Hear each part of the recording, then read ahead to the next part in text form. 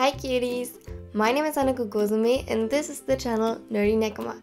Everything here is about Haikyuu chat stories and fanfic. Thanks for joining us today. If you liked this video, please consider subscribing and leaving a like. Before we jump into this, a little disclaimer. I do not own any of the Haikyuu characters, artworks, or music I might use. This is not necessarily how I see them and just for entertaining purposes. I am aware that there are similar videos and channels to this one, and I do not intend to copy or steal any work from them. By the way, my avatar I created with an app called Lily's Story. Their designs are really cute. At this point, a little thank you to all the other content creators out there. You inspired me to start this channel, and I really enjoy your content. A special thanks to Roslabrina. Your tutorial helped me a lot and I just love your videos. Check out her channel too, it's just super cool. Today's video is a BokuAkaKuroKen time skip. A little warning at this point, it's going to get a tiny bit angsty, but there's also a lot of fluff to make up for it. Also, a trigger warning, unhealthy eating habits are going to get mentioned, so if you struggle with that topic in general, please be aware of that. And yeah, other than that, let's jump straight into it.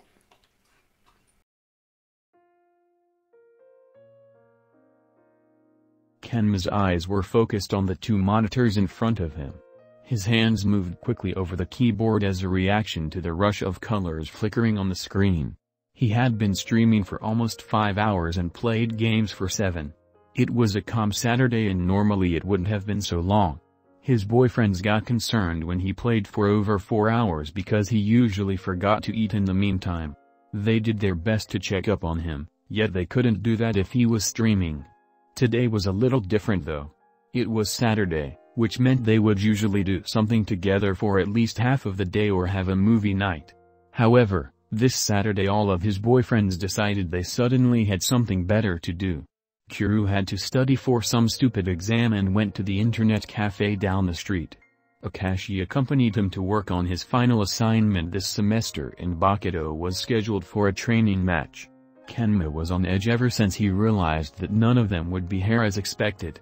The problem wasn't that he couldn't be alone in general, quite the opposite actually. The problem was that none of them told him beforehand that he expected them to be there and find the house empty. He remembered that Ko tried to wake him up once this morning, but not what he said, it had been too early. Perhaps he tried to say goodbye. It didn't really help though. He walked downstairs a few hours later, expecting to be greeted by at least one of his boyfriends only to find 3 notes. The first one from Makashi on a little box in the kitchen. Good morning love, I hope you slept well and have a good day. Kuru and I are going to the internet cafe to study a little. I made you breakfast. In love Akashi. He put the food in the fridge without even looking at it. Bakudo's note was placed on the coffee table next to multiple crumpled sheets of paper. Hey Kinkin, I have to go to a training match. I love you. I love you a lot and I'm going to be home as soon as possible. And last but not least Kuru's note on his PC, don't play for too long, I love you kitten. He threw the paper away and started the first game. It wasn't just sulking, the unexpected absence of his beloveds made him nervous. He distracted himself with games until 5 p.m. when Kuru and Akashi came back. He heard the door close downstairs, something he had been waiting for all day, but instead of pausing his game and greeting them, he started a live stream, effectively locking his 2 boyfriends out of the room. Why should he be the only one waiting? Somewhere between 6 and 7 Bakudo came home and almost ran straight in, but Kuru stopped him. Kenma felt a little bad after he heard the soft whining from the older. He lost the round shortly after and the frustration reminded him that he was rightfully mad at them. He was aware that it was childish, but he didn't care at this point. It was around 11 p.m. that he considered ending the stream. Maybe his boyfriends would be in bed already and he could avoid the consequences for another day. He decided on one last game and maybe a few side quests so he could drag the time to be a little after midnight when he'd finally leave the room. It was mid-game when his vision suddenly started to blur. The colors seemed smudged and he couldn't recognize the shapes anymore. His finger stopped hovering over the keys as he tried to decipher the pictures on his screen, completely frozen in place. Did he need glasses like Keiji? His mind wandered off and he rubbed his eyes to clear his vision. There was only one word on the monitor: defeated. What the? He muttered the words, trying to make sense out of the situation. The chat buzzed with messages, and even though that was normal, it suddenly got too much. Trees started forming in his eyes and he heard the ringtone from his phone blending in with the rest. Sorry. He quickly ended the stream and all of his games until he was left with black screens. Kenma? 3 pairs of footsteps started walking, or rather running, towards the door. No. It was nothing but a broken whisper, and he was sure none of them heard him. He couldn't face them yet. Not yet. He wanted to be angry for a little longer, didn't want them to see how stupid he was, how easily irritated, how fragile. He would break down if they would see him now. He tried to push himself up from his chair, but it was as if his body didn't belong to him.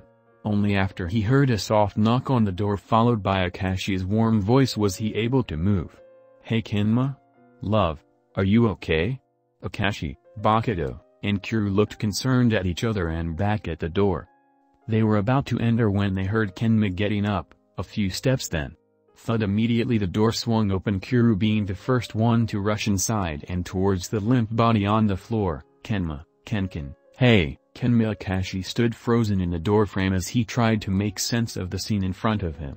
Kuru lifted Kenma's body slightly and checked his breathing. Relief washed over all 3 of them when they acknowledged the quiet breaths. Still, what's wrong with him? Is he okay? Is he going to die? Akashi saw Bakuto panicking, and even though he knew that the ace was overreacting, shock and horror ran through his system at the thought of Kenma dying. No one is going to die, he said in an attempt to soothe the tension and calm both Bakuto and himself. Yes, everything is going to be alright. Kuru smiled at both of them. It was genuine, not quite reaching his eyes but genuine. How can you be so chill about this? Bakuto was freaking out again. This time Akashi had no idea what to say, especially since he asked just what he himself was thinking, because I've been with our little kitten for a little longer than you two, not just as his lover but as his friend too. He lovingly caressed Kenma's cheek and put a strand of hair behind his ear. So? Kuru lifted the unconscious Kenma bridal style and placed the younger's head against his chest. Careful, do you really think it's a good idea to just pick him up? What if he hit his head and that's why he fainted? Arg, should we bring him to the hospital? But how if we can't pick him up? I'll call an ambulance. Stop Ko. It's fine, let's all calm down, okay? Bakuto was about to argue but he was stopped by Akashi, who gently placed a hand on his. Okay, explain, why do you think it's not necessary to get him to a doctor? They followed Kuru downstairs while he answered, well, it's not exactly the first time this happened. When he was a child and especially in his teenage years it was an almost monthly to weekly occasion. I was quite terrified at first. This didn't really calm the others. Bakuto clenched Akashi's hands tightly and the younger returned the favor. Why? Is he sick or something? He sounded so worried and heartbroken, that Kuru looked at him shocked, only now realizing how his words were perceived. A few tears gathered in the silver-haired's eyes. Oh my god, no, Kautro, that's not what I meant. He is fine, I swear. Kuru added quickly and walked over to his boyfriend. He cupped his cheeks and wiped the tears away that started to fall. All I was saying is that Kenma never really got the hang of looking after himself when it comes to stuff like regular meals. He gets so caught up in his games that he doesn't even notice time passing by. And sometimes when he gets up too quickly he faints. It didn't happen recently because we all made an effort to look out for him. Bakuto nodded, taking a deep breath before pulling the other into a tight hug and hiding his face against Kuru's shoulder. One arm wrapped around the other man, while he still held Akashi's hand with the other. Kuru held him and gave soothing strokes across his back. Are you sure? Kuru looked him dead in the eye. 100%, but if he doesn't wake up within the next 10 minutes, we'll get him to a hospital. Akashi nodded, satisfied with the answer, while Bakuto tightened the hug. The black-headed gave the ace's hand a last reassuring squeeze before moving over to the couch, where Kuru placed Kenma. Hey love, he softly rubbed his thumb over the smaller's cheeks and took the setter's hand in his. Bakuto watched them over Kuru's shoulder and left the hug after a minute to also kneel beside Kenma. I'm going to get a glass of water for him. Most likely he forgot to drink some. Kiru's words were quiet and he slowly and a little shaky walked towards the kitchen. Akashi could see that this whole event bothered him more than he was willing to admit.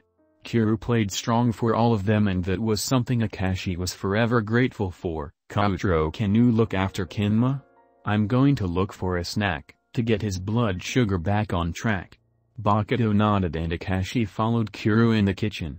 He looked at the rigid figure leaning over the kitchen sink even though the glass next to him was already filled with water. Tetsu? Huh? Are you alright? Yeah, just a bit shaken I guess. Akashi nodded and walked up to the fridge. It's not something you get used to, you know. Seeing him like that, unconscious and unresponsive, yeah, but it's like you said he is going to be fine. I know, Kiru sighed. How is it that we are more freaked out than Ko? Akashi tried to lighten the mood and it worked. A little chuckle escaped Kiru's throat and his expression lightened a little. I don't know, Kiru, when was the last time you saw Kenma eat something? Yesterday, I think. I brought him dinner upstairs. Yeah, but did you saw him eat it? No, it was late. Kenma was still playing games and I wanted to get to bed so I just placed it beside him. Why, though? I thought you made him breakfast this morning. Akashi didn't answer and just put two things from the fridge on the kitchen counter. A plate with yesterday's leftovers and the bento box he prepared for Kenma this morning. OSHT. Kiru's eyes widened and he sprinted towards the living room. Akashi following not far behind. Has Kenma waken up yet? What? Has Kenma? Kiru interrupted himself as he saw the smaller man lifting his head to look at him. Kenma. He ran towards his boyfriend and pulled him into a bone-crushing hug. Kiru, no need to yell like that. Kenma stiffened before relaxing against the older, only to be pushed away again. Huh? Sorry, I just thought. You might have fainted again. Oh, they sat in silence for a few seconds. Guilt overcame the blonde as he looked at each of his boyfriends individually. Seeing Bakuto and Kiru seriously worried hurt, but not as much as Akashi. The other setter was no one who wore his heart in his sleeve and most of the time it was pretty hard to know what he thought or felt. Right now, however, his fear and worry was so unmistakable displayed in his expression, that Kenma couldn't bear to look at it for too long. He lowered his head and felt new tears starting to form. But before he could say anything Bakuto's loud voice interrupted the silence. My turn.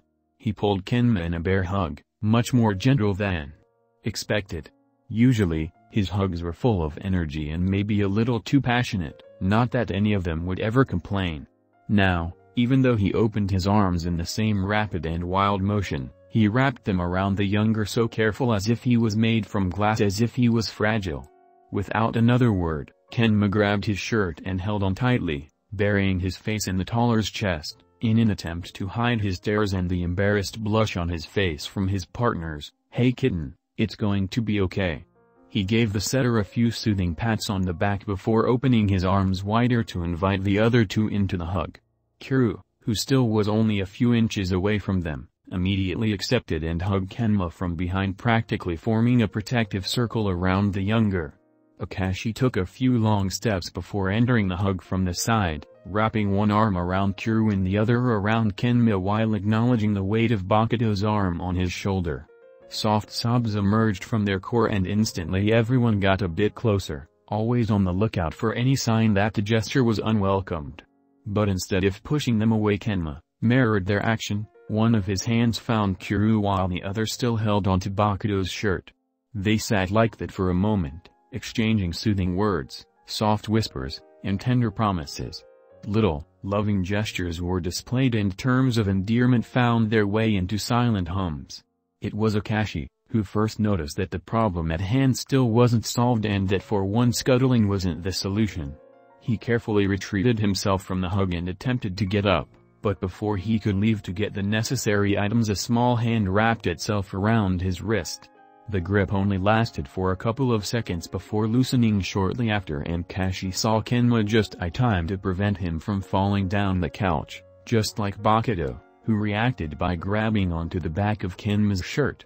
Kiru jumped up from the couch to make space for Kenma. Sorry, I got up too fast. Everyone tried to focus on getting their hearts back to beat at normal paces. Damn it, Kenma, I swear to God one day you going to be the death of me. He chuckled and smiled slightly at the other, who blushed but didn't dare to look him in the eyes. Kautro, could you get the pillow over there and put it under his feet to lift them up a little?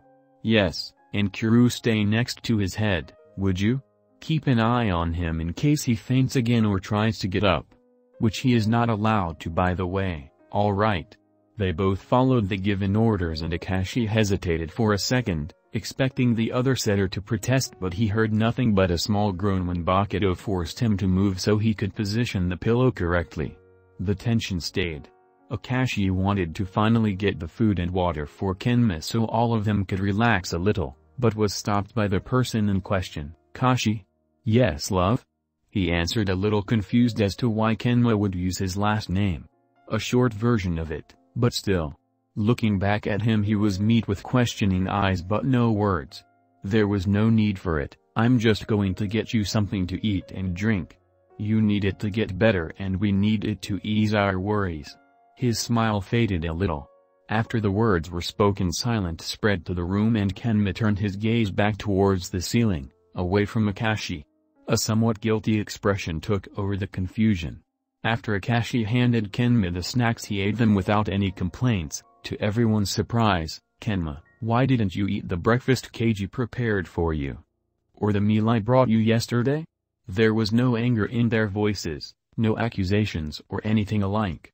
Just worry and honest concern. Sorry, stop apologizing, we don't blame you, we just want to understand so that we can help. I guess I just forgot. Oh Kenken, you can't forget to eat, you need food. I know. Kenma's gaze was focused on the ground. You don't usually forget, though. They all looked at Kuru as if they wanted to ask, are you serious? I mean, I get yesterday, with you being focused on your game and all, but why this morning? Why are you surprised? I guess I just never got the hang of looking after myself. Bitterness filled Kenma's voice way more than he intended. But he couldn't help but feel hurt when he heard how the others perceived him. Like a burden, like someone fragile. Someone who cannot look after himself, someone dependent, someone who needs to be cared for. What? No, that's not what I meant, but isn't it true though? You do so much for me, it's like I depend completely on you. Like I can't even manage to eat for myself and get totally freaked out if you aren't there as expected. His body was shaking and it took him a moment to realize that it was shaken by sobs. Cries that got louder by the minute. I'm such a burden to all of you. What? Oh no, you're not, Kenma, you are not a burden to any one of us, and you are very independent on normal days. Today is just a bad example. Besides, it's okay to depend on your partners from time to time. We all support each other in our own ways. That's perfectly normal. Especially after living together for a while, and not at all problematic if it's within a reasonable level. Exactly. Was that why you forgot to eat? Because we weren't home as anticipated? Kenma nodded. Oh my god, we're sorry kitten, we totally forgot to tell you. Why are you saying this, like it is your fault? I should be capable of caring for myself. I'm a grown adult just like you. You should not have to worry every time you leave the house. We don't worry because we don't have to. You are just as capable as every one of us. We all get irritated sometimes, which throws us off and we forget about important things like food or telling your boyfriend that you won't be here this weekend, but I get irritated so easily, and that's okay. Everyone has different needs. I mean, take Kautro for example. Some might consider it silly that he needs so many hugs and reassurance as a sign of affection. But do you? No, exactly. And we don't think your needs are silly either. Exactly. They stood in front of their beloved, a little uneasy and nervous as they waited for Kenma's reaction. Kenma on the other hand still only focused on observing the floor beneath him. Yet after a couple more seconds of heavy silence and Bakuto getting more and more agitated, he simply lifted his arms in their direction. Not looking up but silently asking for a hug. Oh Kenken. They gladly accepted, with Bakuto being the first to reach the blonde, followed by Akashi and Kuru, who caused them all to fall over on the couch. Kenma laughed at that and the others were quick to join. The end.